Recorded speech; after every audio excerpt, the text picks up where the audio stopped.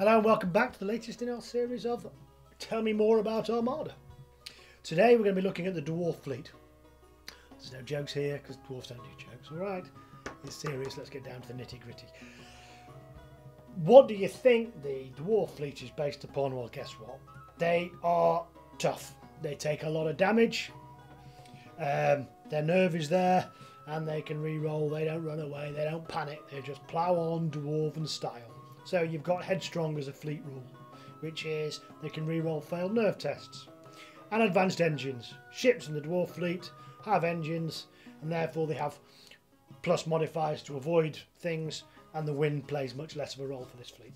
On their main ships to the line, quite tight turning angles. These are chugging along, getting the engine reset, but heavy, specific firepower. 4 heavy cannons coming out of the side. So what you're getting with the dwarfs is a general all-round, solid force, hard to put down.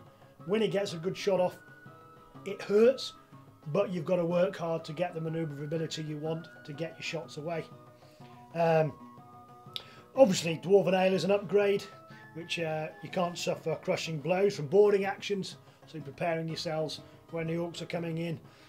You can keep repairing your boats, flame belchers, so there's damage from a shooting attack there.